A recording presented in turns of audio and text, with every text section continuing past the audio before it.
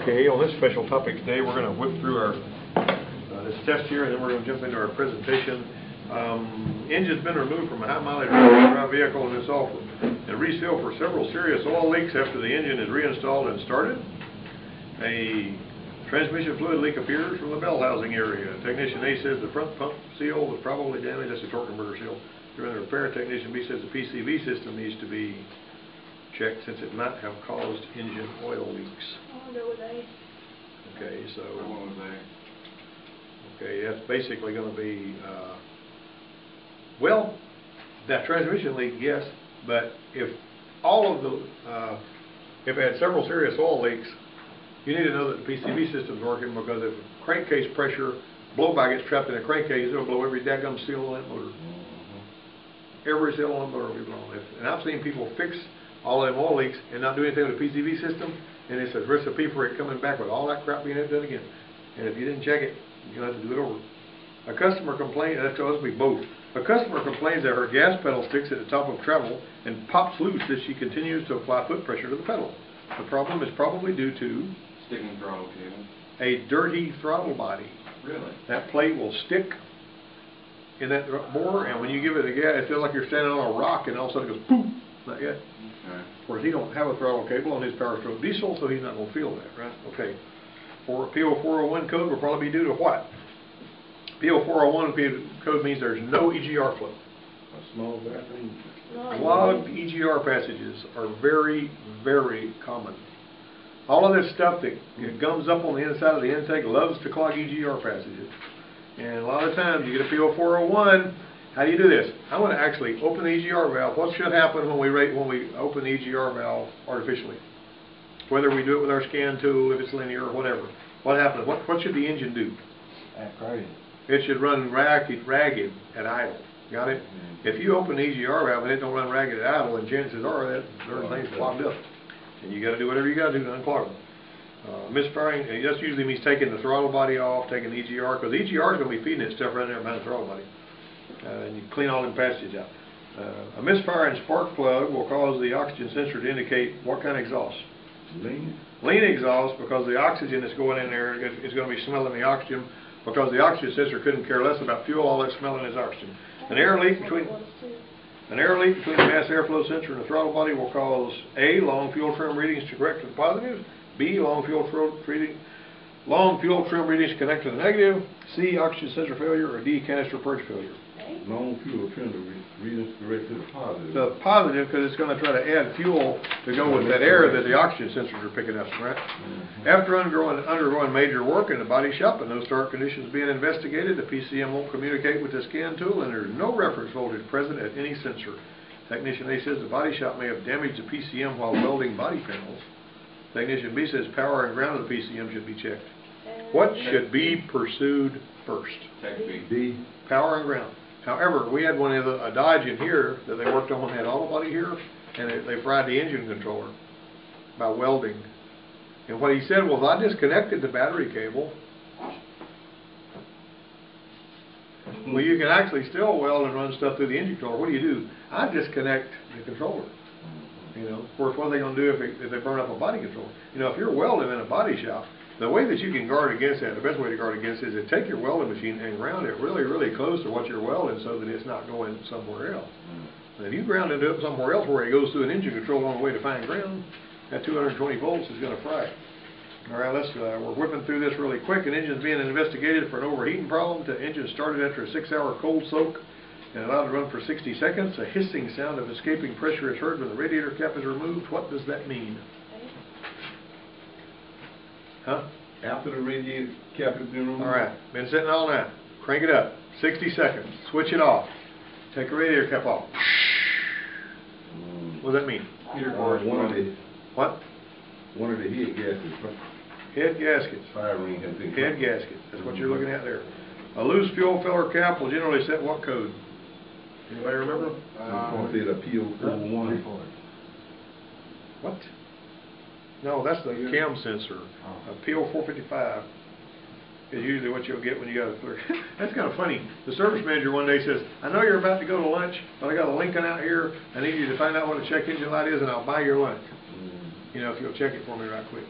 It's on there, and plugged the scan tool in, got a PO 455, went back there, they left the gas cap loose, I clicked it on there, cleared the code. All right, Roger, I got some lunch. He goes, it's still 2 minutes to 12, I ain't buying your lunch. So get in your ear. I didn't care. I mean, you know, I fixed it in 2-3 minutes, you know. Okay, variable chem timing is commonly used for what? When I wrote this test, it was used for NOx control. That's what I put. You close the intake exhaust valves early, leave some exhaust gas in there so you don't have to recirculate it, and that keeps your oxides of nitrogen forming. However, nowadays, variable valve timing is used for just about everything. They use it for power, they use it for emissions, they use it for all kinds of stuff. Retarded chem timing can cause NOx control. Retarded chem timing can cause what? All of them. All the above. Low engine vacuum, rich air fuel mixture, late and hard transmission shifts. Why does it cause late and hard transmission shifts? Low power, you're deeper into the throttle, that raises the pressure, boom, it hits hard. Okay, now then, let us go now, while we're here, into this weak links thing. Now there's weak links in just about all vehicles. Some more serious than others. What can you think of that fails on a lot of vehicles that you know about? Have you seen multiple failures on one particular kind of vehicle that you know about? Ford pickup, the coil packs go out in them like it ain't. The coil packs are really sorry. Now I will tell you what was interesting. Yours has the older kind of coil pack that's a lot stronger than these new little coil packs. So I'm saying they've gone back to that because apparently they're trying to correct that. I mean, my 07 model pickup truck and my 07 Taurus both have the same little coil packs, and I've already had to replace it on both of them, so you got a good point there. That's a weak link.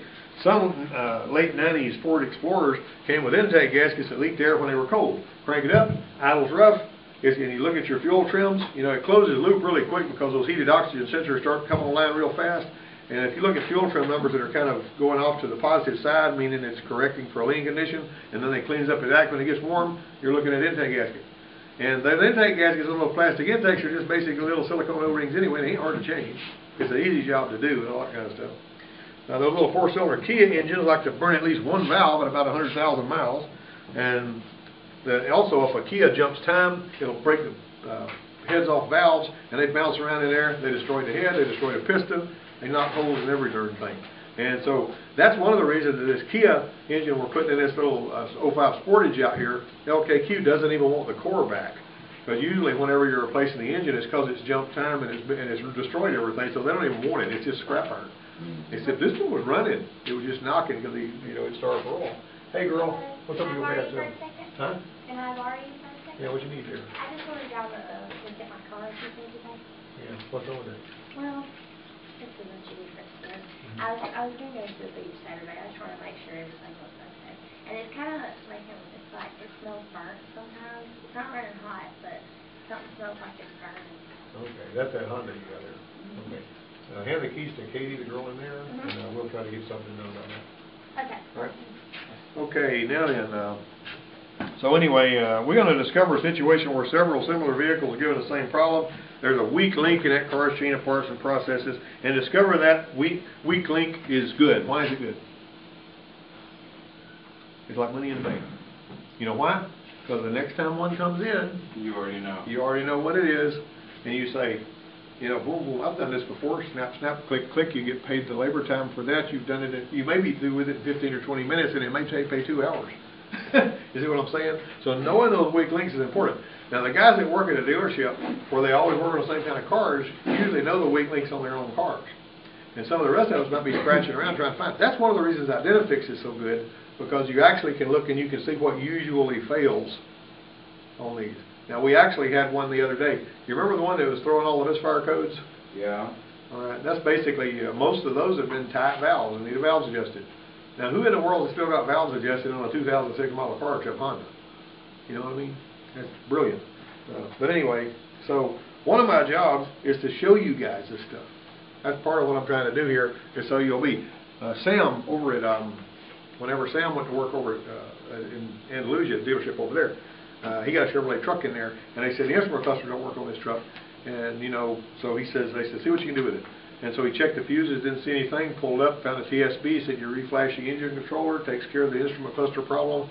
He flashed the engine controller, took care of the engine cluster problem, turned the ticket in, and the service manager says, I'm so glad you did this because we put 7 instrument clusters in the last 2 weeks and we haven't fixed anything that way. and you're the first one that's fixed it. He went to a TSB and found the fix. See what I'm saying? And he was a really, but anyway, that was smooth, and he liked that. Now, I did drive mobility work at a dealership where I worked for about the last 15 years, and we had these silly little, you know what a K car is? A Chrysler K car? Yeah. A funky little K car. It was a strange little front wheel drive car with a 2.2 liter engine, a timing belt, and all this kind of junk on it. Yeah. And it had a carburetor on it. And these phone company people that were driving, we had a GTE telephone company contract, you know, and a lot of them drove those cars. And they were cheap cars. I mean, it was a cheap little Chrysler vehicle. So the carburetors, we didn't have any literature on those things. We were just having to wing it and figure out what was wrong with it. I hated that. I like to have something to read. Well, they would, when the air conditioner kicked on, they would boom, boom, and almost die. And the people that drove them were always crabbing about that, and they said, we weren't doing a good job and all this kind of thing. Well, I started talking to the Chrysler instructors when I go to Chrysler school, because we had a Jeep franchise. And when I go to the Chrysler school, they would say, everybody was talking about it, but nobody knew what to do about it. And finally there was this guy that wasn't much older than me, but he was a sort of a drunk, you know. I mean, they had legendary stories about him going up there and getting drunk, getting in trouble with the law in Atlanta, you know. But I told him, I said, what do we do on these things when we're having all this problem, I guess? He says, I tell you what you're going to need to do on that to fix that. He says, flat file the bottom of that carburetor and you'll probably fix that. Well, I wanted to find a way to determine if that was what the problem was. Next time one comes in, and I would get in my oxygen sensor with the meter, and whenever that thing, the air conditioner would kick on, that oxygen, it would almost die, and then it would come back. And I took a little bit of carburetor spray, you know, with a little straw in it, and right there at the base of the carburetor, when it tried to die, I would just go, psh, just a tiny little spritz. And I saw the oxygen sensor immediately respond to that. And I said, that sucker looks tight, it looks flat, but it's not sealing. It's pulling enough air in there to where it's making a lean condition, you know. And so I took and I blew the gas out of the carburetor, because you don't take a carburetor and turn it upside down, because all that trash is settled in the bowl, gets in the jets, and it won't run real crap. The flow stick.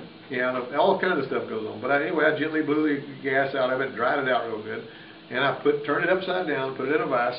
And you know, when you flat file it, you basically took a big long ass file, and you make sure that you're making full contact every time. I saw on the ends of that thing, and it was a long skinny carburetor, you know, that was, and I noticed it getting shiny on the ends, and the more I filed it, the more those shiny places came together, and I got rid of this dip that was in the middle of the carburetor. You wouldn't even see with your naked eye, but that flat file would pick it up. Put it back on, buckled it down. Usually when I'd park one of those things, the shop foreman would go drive it. And whenever he went and drove it, I would know it. You know, we did everything we could to try to straighten them out. We'd adjust the carburetor, we'd do this, we'd look for vacuum leaks, and we never really could get them to run right. And I would always hide, because I didn't want him to come back in there and say, I don't like this, you need to work on it some more, you know. Well, that day, when he came walking in after I did that with that one, because it was perfect. I went out walking there to meet him. What do you think about that car I just worked on? He goes, oh, that car runs mighty good. I don't know what you done to it, but it runs better than any of them I ever seen. And I told him, I filed it off. And he was just, wow. And after that, it became real easy to fix those suckers. That was the weak link. You got me? I found the weak link, and man, I was fixing them things left and right. When you get to where you know what the weak link is, you just have fun with that. All right. Okay. This guy that brought this truck to me, he contacted the Toyota T10 school over there when it was in Wallace, and they weren't interested in doing a job on a 350 Chevy engine because there's a lot of water coming out of it. He described his problem as a water leak from under the cylinder head, and I started to say, well, you're assuming a lot.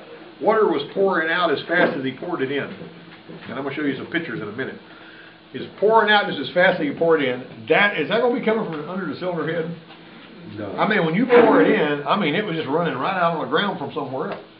That right there turned out, when we did it, it turned out to be a intake gasket. And those plastic and silicone intake gaskets they put on a lot of these V engine nowadays fail like that all the dadgum time. I mean, I don't care if it's on a Dodge, a Chevrolet, or a Ford, or whatever it's on, those things are going to fail, and the water leak is what. And imagine that happening when you're about 1,000 miles into a trip on an interstate.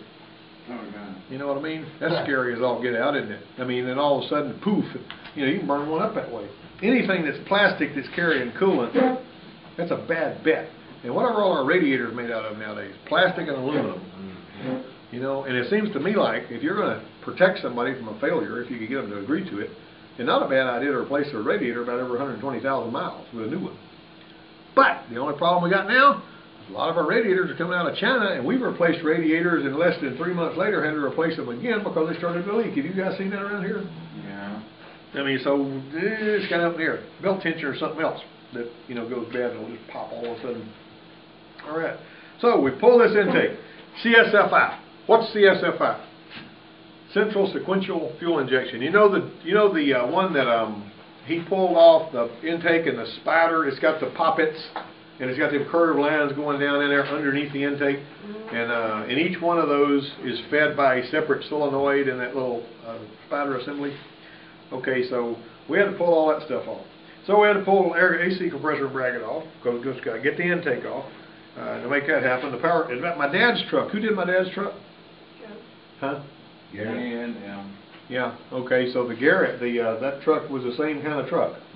Now you know that little fitting where you put the heater hose in there. You know how it clicks in on the front side over there. You know that aggravating thing. You know, was the same deal on this. Anyway, back whenever I was first starting out, every intake manifold, just about every intake manifold that I ever had to pull off was made out of cast iron. And on these big block engines, that cast iron intake went weigh 150 pounds. I mean, it was heavy as all get out. These plastic ones now, you go zing, zing, zing, you just pop it off. Some of them, they went to aluminum. They keep making everything lighter and lighter. But the point is, having, you know, them big block engine. Anyway, if you're putting that thing back on, you had to have perfect control over it. Or if you put it back on and move it, you've moved your gasket. Now you got a daggum oil leak or something. That's a pain too. So you got to have people help. You know, you need a couple of guys. You know, usually. me and my dad did it on that 79 truck. Remember the one I drove up? Yep, there you go. Well, the gasket had disintegrated at the water passage on the guilty corner of the intake. And after we cleaned it out, he starts putting it back together. Now, I'm going to start going through my pictures here. There's the truck. See the truck? Mm-hmm. There's the intake gasket. What do you think about that? That's just terrible. That's the intake gasket. It's just awful. Bad news. All right, so here we go. Move to the next picture. Now, while he had this thing off, these stiff lines, he didn't have any trouble with it, did you? These stiff lines, these fuel lines, they had a little O-ring there, and then you got these. He messed the threads up. Well, that is not a simple thing to fix. So we had to take a thread file and we had to work on the threads and all that kind of stuff. You know, sometimes one of the worst things you can do is get one of those stiff lines, like a brake line or something, or a power steering line started where you think it's beginning to start, and you say, I think I can take a wrench and work that on in there. Well, what happens when you do that is you cross-thread it, and then you either screw up what you're putting it into, or that, or both. And that's what happened here. He didn't screw up the part he was screwing it into, he screwed this up. Fortunately, they made this a little bit softer than the dadgum other part. And so, one way or another, he had to work on that and get it screwed in there. And this is not a simple matter because, you know, you don't want any kind of a leak there. All right, so, well, there was another one while he's working on this. We had one, a Chevrolet pickup truck, that was the one that Gene drives. Every now and then it just want to start. And then they let it sit there for about 20 minutes and then fire up. What do you think that might be? This was consistent. And there's no telling when it was liable to do it. Were they maxing the gas pedal? Not really. They were just trying to start it normally, like they always did. And it just went. So I went out and checked spark, I checked fuel pressure, and it did it right outside of here one day. And it turned out when I plugged the scan tool in, it had a 1601 code, I think it was for the security system. So it had an issue with that. You know what I mean? But before I ran into that problem, I was doing some research on it, and the air conditioner hose likes to drip on that. Oh, let me stop for a second to mention this. On a Montana, like a 2001 Montana, this goes through the floorboard back to the fuel pump right in front of the wheel on the driver's side. These are the two sides of the connector. We had a nose start that came in here, and somebody had already put a fuel pump in. And this is what we found. Whenever we checked it with the test light, took the test light to power, took it to the cavity to go into the pump, we actually kicked the gas tank and it came on, made us think it was a fuel pump problem. We investigated a little further, we could jiggle this connector. And look at this garbage. See this stuff right here? That thing is right there where the wheel is throwing salt splash up on it and all kinds of stuff. Of course, it's supposed to be weatherproof, but you know how that goes. All right.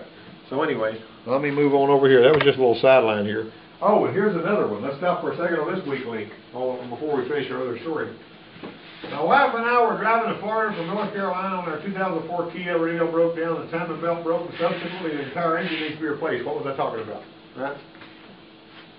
We owe $7,000 on the Kia. My question was, what would you advise it sinking another $3,000 into the Kia with 90,000 miles? They were supposed to have changed the timing belt and they just kept driving. And I don't know how many people do that. It's not a big deal on that 2.4 that Lundy put the timing belt on, or who's that? Come on, Lundy, who's that? Who put the timing belt on 2.4 the other day? Was that Lundy? It was Lundy. Okay, so that one don't bend valves, it don't break, they don't snap off like this. Most of the time it's bending, they won't snap them off. But on this little Kia, they're kind of like a Toyota, the little valves are about the size of a Briggs & Stratton lawnmower valve, and they break off. Couldn't this have been avoided?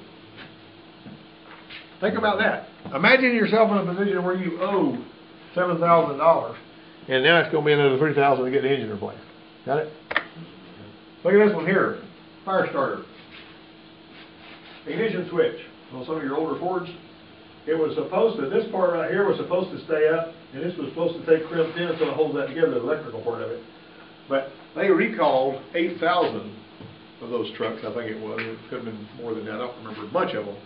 Over there at, when I was at Ford Place, and we had to replace those ignition switches. The ignition switch, you could buy one of those recall switches if you wanted to buy one for $2.50. Now the original price was more than that, but the recall switch, they don't ever charge very much for it. Long and short of it was we had to replace them because they could cause a fire. One time, this guy had a 87 F-150 on the front end left over there. He had it up in the air, kind of like we have two more doing alignments here. And that darn thing caught fire, that ignition switch, and you could see flames coming up through the dash, on the windshield. It just destroyed the truck. You know. They got a recall on Chevy Cobalt. You got that they right. Got the stuff dangling on the keys. Yeah. It just cut off. Yeah, I read that on this. 1.3 million cars they recalled for the. They said just use the key that starts the car. Don't let a bunch of keys hang on it. But we've all got heavy stuff hanging on our keys, and that ain't really a good thing on some of them. And those have been a problem. Okay, right here, oil pump O-ring failure. Now this right here is dye. Right here. We actually thought a lot of the time on these Camrys, the 2.2s, like the one we got on our stand out here, up there behind the camshaft, behind the timing cover, on the camshaft, that seal will get hard and it'll start leaking. It'll just dribble oil, so you can't really see where it's coming from. It's dripping on the floor over on the passenger side of the car. This right here is that O-ring. You remember my son's car when it was in here, and he drove it over here, and he was dumping a quart every 100 miles of oil? That's what the failure was on his. You see, and this other shop over there assumed it was the oil pan gasket, and they changed the oil, but this is not his car, this is a different car. This is a car like Cobb used to drive. And we finally, when we put that dye in there and shined the light, we saw it was coming from around the oil pump. And that's fairly common on those 2.2 liter Camrys. All right, now we got plastic parts here. We'll get back to another story in a minute. Huh? Plastic parts will be. Yep, plastic parts. Here we go. Look at this one here. That 93 Buick broke this fitting right here. Now, some of you might have seen this on my technical writer page. I'll put some of these pictures on there. All right, so that one popped. Just without warning. You had to pull the alternator off to see it. It wasn't anything you could see without pulling the alternator off. But it would ever flush a lot of coolant from behind the alternator when you poured it in. That's what it looked like. Certain thing was plastic, and it broke. Now, why in the Sam Hill would anybody put a fitting like that and let hot coolant go through it in plastic? A lot of them do that. This replacement fitting that I got from the parts house was made for this car, and it was steel. Got it? Better fitting. No more failures of that kind. They could have done that. All right, what's wrong with this picture? Somebody tell me. That the tires worn down? Is that a donut? It looks like a donut, don't it? No, that's a regular tire. What's that fender? That fender in that one? Is it scrubbing the fender? No, this is evident. It's in your face. This is an in your face problem. Is that super long valve? Look at the lug nuts, guys. They're on backwards. Do you know how many times I've seen that in here? I do not remember a time in my life when I didn't know how lug nuts went on. You know, when I was 5 years old, I knew how lug nuts went on. But every time I turn around, somebody's putting them on backwards now. Not in this group, but I've actually had one of our state cars in here, and I pull the hubcap off, and the stupid lug nuts are on backwards. Now, they're not likely to come off, but that ain't the right way to put them on there, and it makes you look real silly if you're working in a shop somewhere and you put them on backwards like that. I've seen that about 50 times. People put this stupid lug nuts on backwards. That's what's wrong with this picture thing right there. Alright, here's another weak link. How they fail. These little fingers like to wear out before they move on this gas gauge. This is the new one. The fingers are redesigned so they're longer. That's on about a 2000 vintage, a couple of 3 years on either side of that GM. And all of them have got the same sensor. You can buy just the sending unit from General Motors. And it's about $150 or something like that. You don't have to put the whole fuel pump in there for that. You can't get it from the parts people. Alright, now what we did, after we got the Chevrolet fixed, we decided we had a mass airflow code, right? Okay, there was the cam position sensor was not getting anything, and mass airflow wasn't getting anything. And so we found out we had a blown fuse. Alright, so we had a blown fuse. So I got this little thing here. You can buy this little adapter, you know, from some of your tool trucks and all, that's made to go in where a fuse goes. And then you got these two terminals right here. And look what I did. I came off with these two terminals. I hooked them to a circuit breaker, which is like that, 8 amps. And then, coming off the other side, I put a light bulb. When the circuit breaker's open, the light bulb's on. I hook it into the fuse at flux, and as soon as we put the fuse in there, it went pop. Okay, so, I hooked this in instead of the fuse. My circuit breaker's clicking off and on. Ding, ding, ding, ding, ding, ding. And that light comes on. You can hear the darn thing clicking up there. Okay, so, then, I go to look at the schematic. We got a mass airflow schematic. This is the fuse that's blowing right here, right? Ignition positive voltage goes here. It also goes here. It also goes to the EGR. You see? And it goes other places. It goes to your evaporative emission canister, you know, purge valve and all that. But that's not really the only place it goes, although if you looked at this schematic, you might be fooled into thinking that was the only place it goes. Okay? Look at here. The same dadgum fuse feeds this. What do we see here? Do I see heaters? See that? All of them. All the oxygen sensor heaters are fed by that. I started disconnecting the stuff that was fed by it, waiting for my circuit breaker to quit tripping. And when I got to this oxygen sensor right here, my circuit breaker stopped tripping. And what did that mean? That means the heater in the oxygen sensor was internally shorted. That make any sense? Okay, put an oxygen sensor on it, mass airflow. Initially, listen, you get a mass airflow sensor code, what do you typically want to do? Throw a mass airflow sensor at it, right? That wasn't a good idea. You unplug the mass airflow sensor and you check on your pink black wire on that one, and if it ain't hot, you better find out what's going on. Put a fuse in. If it pops, you start unplugging stuff that it goes to, find out what it is that's causing it to pop. Now you can keep throwing fuses in there and letting them pop. You know, in other words, put a fuse in there and pop it, unplug something, put a fuse in there, pop it. I like to do my circuit breaker thing. And that is a circuit breaker like this one right here. You can buy these circuit breakers. You sniff around, find them on the internet or wherever. I bought that one from Barnes Distribution. Right there. Okay, now here's the hose drip issue I started talking about a while ago. This air conditioner hose is the suction line. What does the suction line do on an AC system? It sweats. Okay, that sweat's going to go where? Right there on. Whenever it sweats, it drips on the distributor, so we really don't want it dripping on the distributor, do we? And so what we did was, we decided to put a cap and a rotor on it. Somebody told me, you know, hey, cap and rotor usually has to be replaced. Well, I pull this cap and rotor off. I just didn't wrong with it. You know, sometimes if you got enough resistance, it'll burn through this rotor. But I said, well, this is probably not going to fix a daggum thing. It don't cost much. I'm going to throw it on there. And I'm going to, you know, because there has been some dripping going on there, but it really hadn't been enough to really hurt anything. Okay, so here we go. So, after we put it in there, he drove it for a month. And it didn't quit anymore.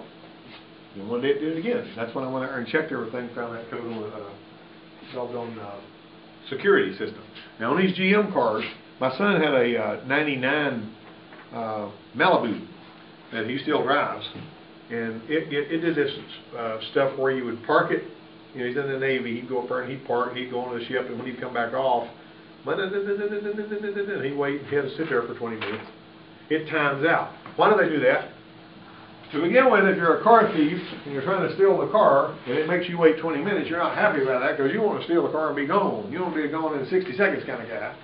And so that's what they do. Now the GM people, giving them credit, even if you have a failure and it doesn't know your key anymore because of your ignition switch transponder and all that kind of stuff, they will still enable you to drive the car. You just got to wait a little while before you can fire it up and go. Can the keyless entry system, can the security system kill the car going down the road? Yes. No. The only time it pays any attention to that is when you're starting the car. Once the car started, security system couldn't care less. So basically, that's one of the reasons. So anyway, that situation had to be taken care of with the ignition switch on that one. All right, so let me make sure we're doing that right. I'm going to make sure I don't forget anything. Okay, let's see. Look at this. After we put look at the distributor, this is something else I'm going to show you. The cam retard is really, really, really important on these CSFI engines. It's also important on Jeeps and Dodge pickups, and the ones that have distributors, they got a cam sensor in there but no crank sensor, so you're going to need to adjust that, right? There's an adjustment on the cam. Always find out if there's an adjustment on the cam sensor. It's important to make that, and it makes more of a difference on some than it does others. Now this hard start situation on this Pathfinder out here, it would start up every time, but it would sometimes it spin a long time. And we had a cam sensor code, and it was a right bank cam sensor code, which does a particular job on that one. We had to replace a cam sensor for that. That was a known concern. That was a weak link, right? We do that all the time. Cam retard offset is supposed to be set on most of these at 0. When you over 1,000 RPM, you turn the distributor until it gets to 0, and then you lock it down. But you got to check it over 1,000 RPM. Pick your head up, Joe. You got to put your over 1,000 RPM. If it's under 1,000 RPM, you get an accurate reading. Okay, so it's really important to do that. Flash. Huh? Yeah, there he is. He's running. All right, so I saw where he was going too. All right, so here we go. That particular thing right there, I'll tell you what happens on those. What people will do on these darn things, and I've seen this more than a few times, is the guy comes to me and he'll say, I had to have intake gaskets put on my Tahoe or whatever, and it's got one of them kind of in it, or like my dad's pickup. And they say, after that, I'm getting lousy gas mileage, and it doesn't quite run the same. And they tell me there's nothing wrong with it. Well, what they did was they didn't set the cam retard offset. You got me? Okay, it comes to the fact that they didn't set the, all right. They didn't set the cam retard offset, and that causes, what does it do when it doesn't see a valid cam sensor signal? It actually starts bank firing the injectors instead of firing them sequentially, and that's going to affect your gas mileage.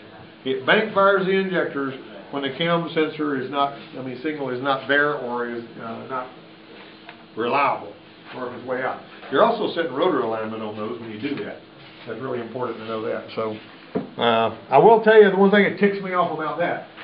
The Genesis scan tool that we use to do this one doesn't have that anymore in its data stream after I did the update, the most recent update to it. But that old Autel MaxiDOS thing we got does have it. You know what I mean? So you got to have a scan tool to do that. All right. Here's another one. This guy, he numbered this. This is a guy, he's a soldier, and he had this Bronco R right here, and he numbered it 1, 5, 4, 2, 6, 3, 7, 8. And he says, you got a blown head gasket. I just want to donate it to the school. I said, okay. I found out after he donated it to the school that it was a 351, which was a 5.8, and the firing order is not 1, 5, 4, 2, 6, 3, 7, 8 like it is on a 302, which looks like the same engine. It's 1, 3, 7, 2, 6, 5, 4, 8. And the reason he thought it had a blown head gasket was because he had it wired up like a 302. And it was running kind of halfway, because it's like every other one is swapped around, basically what it amounts to. All right, now let me go here. This is what happens whenever you spill toner all over your desk. You like that? Good job. I didn't like it worth a flip. I was fooling with this toner cartridge and it got away from me all over my desk. Well, the thing about it is it's just kind of dry powder, so I managed to vacuum it off with a vacuum cleaner, but that looks like a disaster area, doesn't it? All right. Oh my. Yeah. And that ends that little session there. All right, everybody learned something from that. Everybody happy with that? You got anything out of it you